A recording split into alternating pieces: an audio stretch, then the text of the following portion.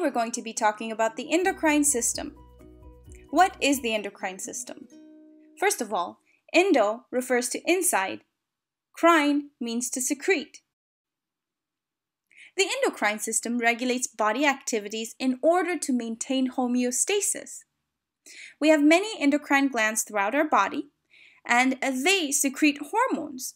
Hormone means to urge or excite, and that is exactly what they do. Hormones control when an adolescent starts puberty and how they feel during the process.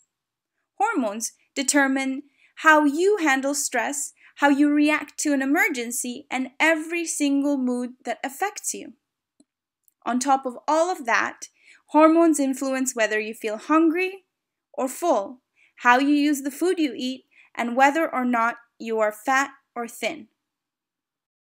There are two types of glands: exocrine glands and endocrine glands.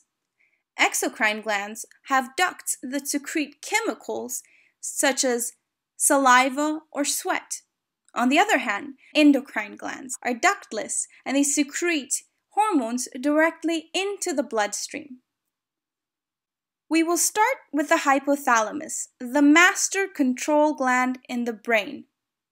It is located in the forebrain, directly above the pituitary gland. The hypothalamus regulates hunger, thirst, sleep, wakefulness, and body temperature. The pituitary gland controls all other endocrine glands, and it influences growth, metabolism, and regeneration. Basically, controls cell growth. The parathyroid gland, there are 4 of them, and they are located behind the thyroid. They secrete the hormones necessary for calcium reabsorption.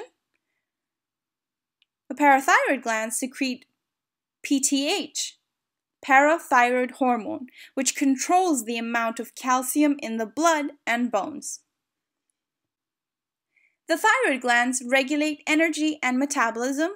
They secrete the thyroid hormone, T3 and T4, and calcitonin, which reduces calcium in the blood. The thymus helps build resistance to disease by allowing white blood cells to reproduce, mature, and fight infections. The pancreas aids in digestion of protein, fats, and carbohydrates.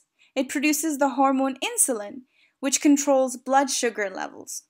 The adrenal glands are located on top of the kidneys, hence the name, adrenal meaning above kidneys. They control the fight or flight response. The adrenal glands release adrenaline and cortisol.